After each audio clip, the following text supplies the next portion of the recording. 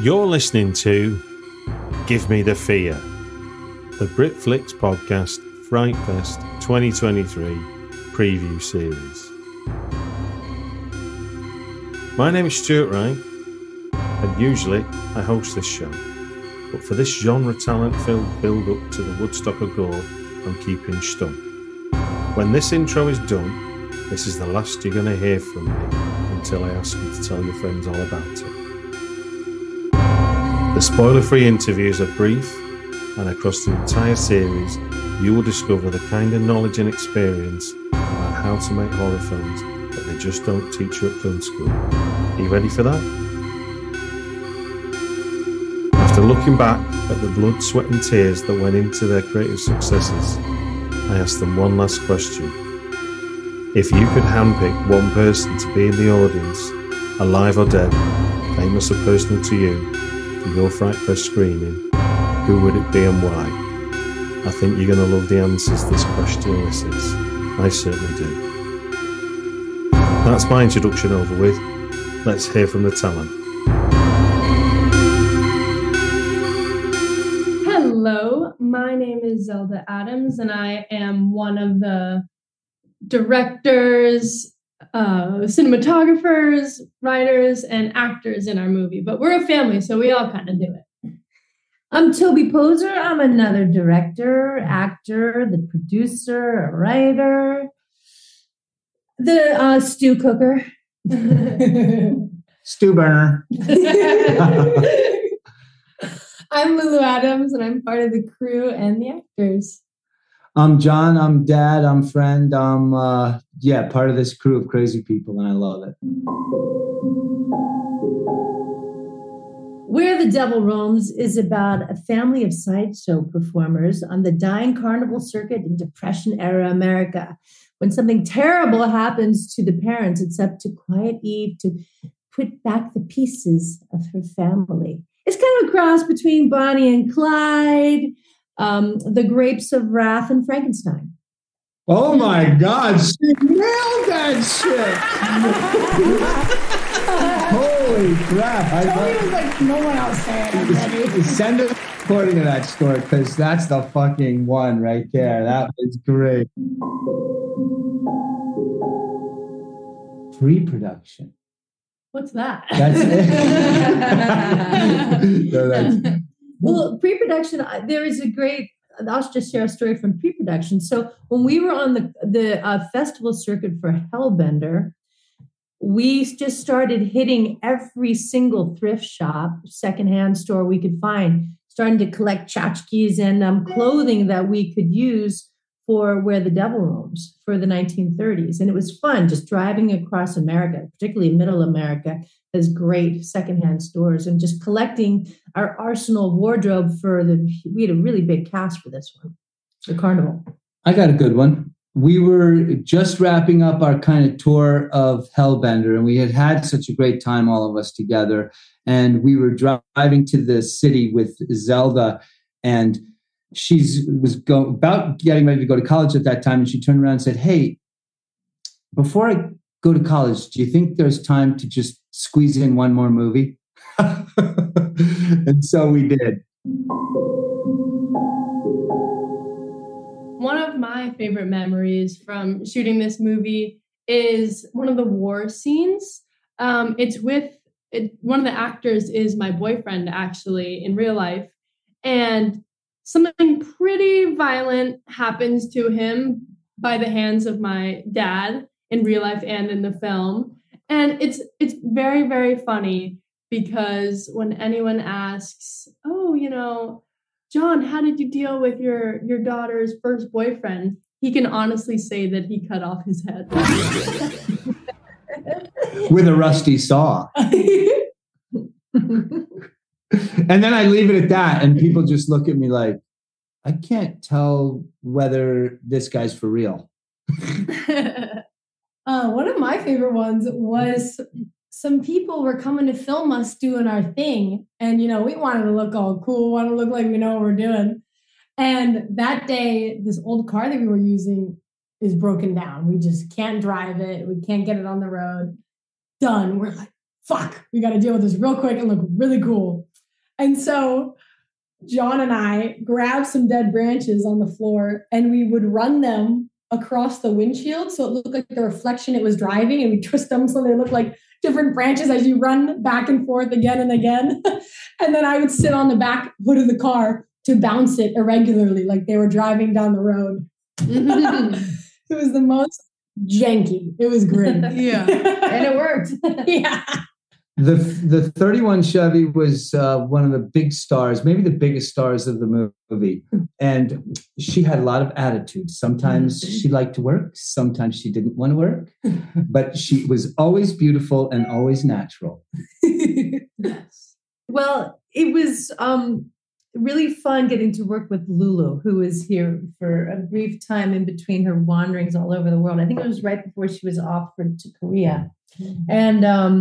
And so there's a scene, without spoiling too much, where we had to position a shard of mirror so that you could see both my face and Lulu's reflection in the mirror, which was tricky, but succeeding was one of my favorite shots in the movie. The last scene in the movie was, we didn't know what the last scene in the movie was going to be until we were almost done. We like to shoot and then edit, shoot, then edit. So the movie was kind of edited as we neared the end of shooting, and we weren't sure what the last scene was. But when we realized what it was, it was like a cinder block fell out of the sky. And Zelda did not want to be present for that shoot. How's that for a teaser? I would love to see Boris Karloff out in the audience for Where the Devil Roams, because I think he would have a huge laugh at what we did with the Frankenstein idea. Mm-hmm. I would love to have Norma Desmond, well, the character Norma Desmond from Sunset Boulevard, when she walks down the stairs and she's very dramatic and she says, "I'm ready for my close-up, Mr. DeMille." Well, that was kind of like our Chevy. Our 31 Chevy was our little diva. And I think there were a couple other divas in the making in the film. And so I would love to see what a real diva would think of our strange little Carney sideshow act. If I were to have someone in the audience, I would want it to be Mia Goth, just because I think I have a girl crush on her, and because I think she's the new queen of horror. She's an amazing actress, and I think her presence just in the room would mean a lot to me, and then I would try to go up to her afterwards and cast her in our next movie. Genius. I would love to have Juliette de Cournot at our films, just to have her opinion and to be in her presence. My name is Quarxx. I am a French filmmaker and an author. I used to work also as a painter and a photographer, but that was in another time. I am the author and the film director of PANDEMONIUM. PANDEMONIUM is also my second feature film, and I've directed All the Gods in the Sky a few years back. So PANDEMONIUM deals about the character of Nathan. And Nathan is waking up from a car crash in the middle of a deserted road. And slowly but surely he is starting to understand that he didn't make it, that he's actually dead. And he will have to face the consequences of his past action, and he will have to go to hell.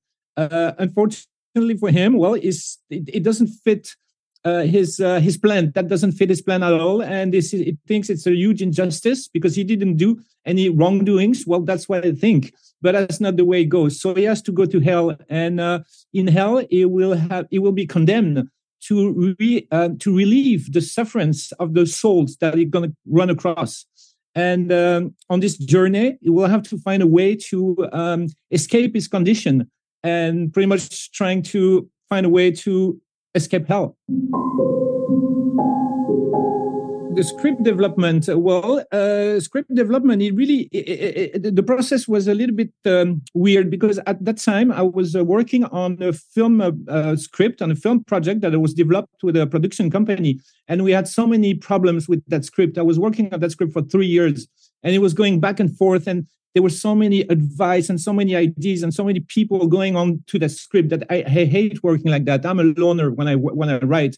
And that time it was too many people involved. And I really needed to take a break because I was feeling lost on that project. So I took a break. I said, that's it. I'm going to retire from that project for a few months and I will return after that. But on that period, I wanted to go back to the roots of what gave me make me want to become a filmmaker. And so I really went back to that route, and I wanted to have a total freedom of creativity, and that's what really that's what take place, and that's what I gave it to me. So the process of writing was also a little bit strange because it took place during confinement.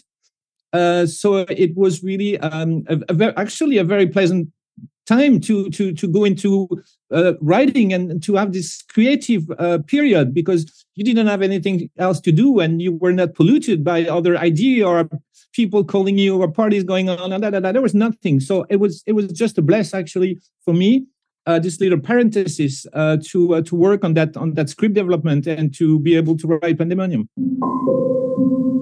Ooh, so we have a few there about shooting the movie. When you see the first scene of the first quarter of the movie, you see that this scene is really taking place into a very huge snowstorm, which we actually never planned because we were shooting in the middle of spring in a place where it's supposed to be like sunny and 20 degrees. But for some reason that we didn't really masterize and understood, it went back to minus 15 degrees with 140 kilometers wind and the most incredible snowstorm that the people that was living in that place ever seen in their life. They told us like in 100 years that never happened. So we were not ready for that, and we were all going there with t-shirts and and shorts, and you just say, it's going to be all good weather, and it was not. So it was a pure nightmare to shoot that part because we were all freezing to death.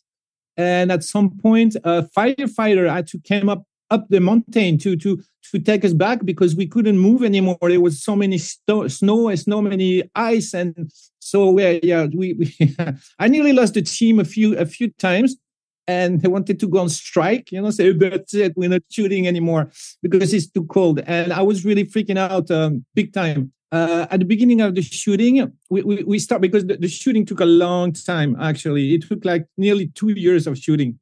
And we started production in 2020, because in 2020 I didn't actually finish writing the script. I just wrote the first part of the script. So we started production right there, and it was the beginning of COVID. And one of the guy in the team went to China to film a TV commercial there. And he went back, and we were the first to have actually COVID in France. And in Europe, it was us on that shooting because that guy was one of the first who came back in Europe with COVID. So all the team got sick.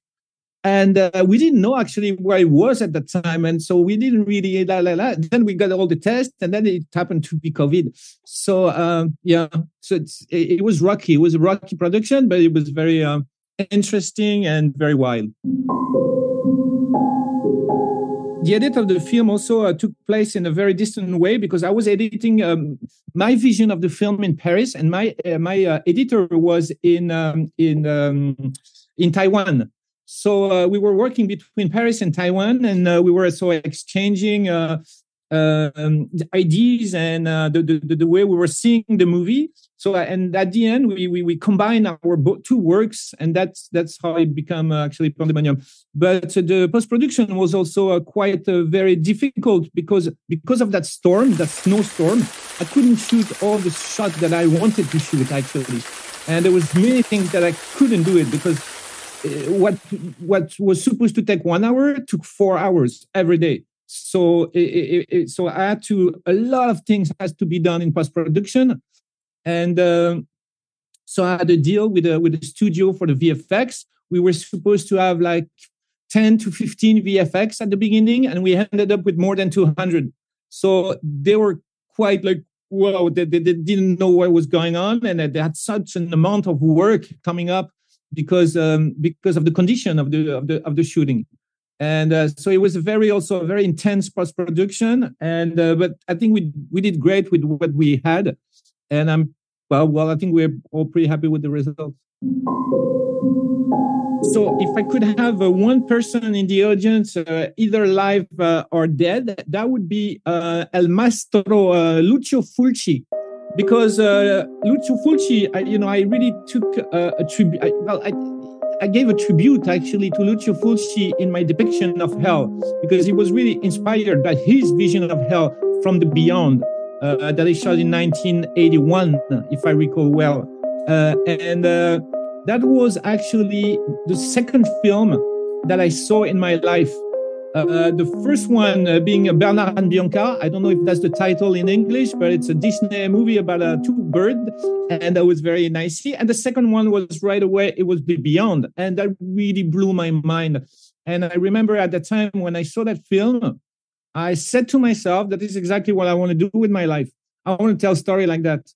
And as I said before, when I wrote the script, I wanted to get back to the roots of what gave me the essence of wanted to be a filmmaker. So that's really one of the person that gave me this passion. And so I sort of signed the contract that I did with myself when I was a child, saying, it's like, this is exactly what I need to do with my life. And this is one of the person that really inspired me at that time.